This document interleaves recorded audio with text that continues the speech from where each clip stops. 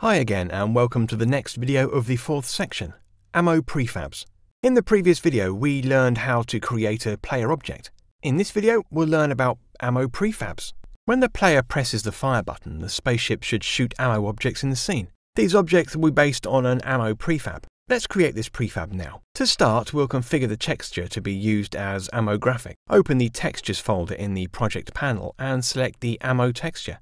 This texture features several different versions of the ammo sprite, aligned in a row side by side. When ammo is fired, we don't want to show the complete texture. Instead, we want to show either just one of the images or the images played as an animation sequence, frame by frame. Presently, Unity recognizes the texture and each ammo element as a complete unit. We can use the sprite editor, however, to separate each part. To do this, select the texture in the project and then from the Object Inspector change the Sprite Mode drop-down from single to multiple. This signifies that more than one sprite is contained within the texture space. Click on the Apply button and then click on the Sprite Editor button from the Object Inspector. This opens the Sprite Editor, allowing you to separate each sprite. To do this, click and drag your mouse to select each sprite, making sure that the pivot is aligned to the object's center. Then click on Apply to accept the changes. After accepting the changes in the Sprite Editor, Unity automatically cuts the relevant sprites into separate units, each of which can now be selected as separate objects in the project panel. Click on the right arrow at the side of the texture and all the sprites within will expand outwards. Now drag and drop one of the sprites from the project panel to the scene via the hierarchy panel. On doing this, it will be added as a sprite object. This represents the beginning of our ammo prefab. The sprite itself may not initially be oriented to face upward at the game camera. If so, rotate the sprite by 90 degrees until it looks correct.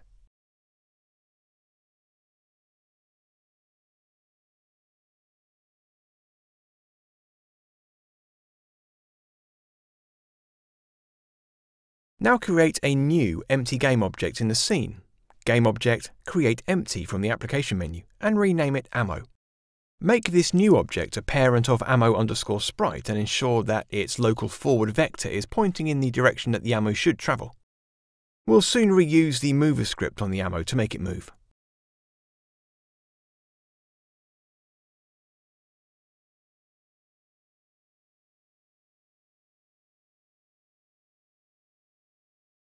Drag and drop the mover.cs script from the project panel to the ammo parent object via the hierarchy panel in order to add it as a component.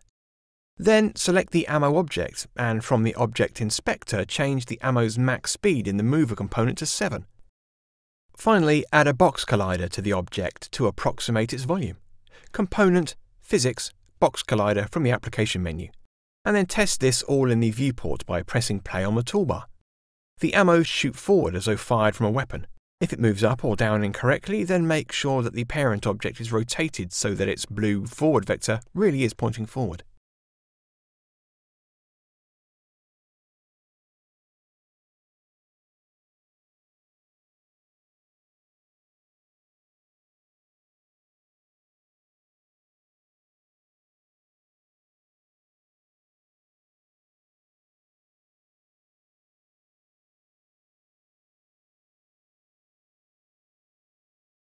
Next, add a rigid body component to the ammo to make it part of the Unity physics system.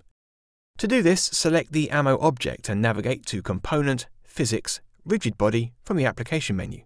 Then, from the rigid body component in the inspector, disable the Use Gravity checkbox to prevent the ammo from falling to the ground during gameplay.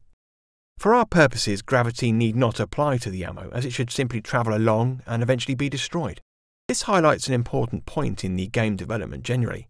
Real-world physics need not apply to every object accurately. We only need enough physics to make objects appear correct to the player when they're looking. In addition to adding a mover script and physics components, we also need the ammo to behave distinctly. Specifically, it should damage the objects with which it collides, and it should also destroy or disable itself on collision. To achieve this, a new script file must be created, ammo.cs.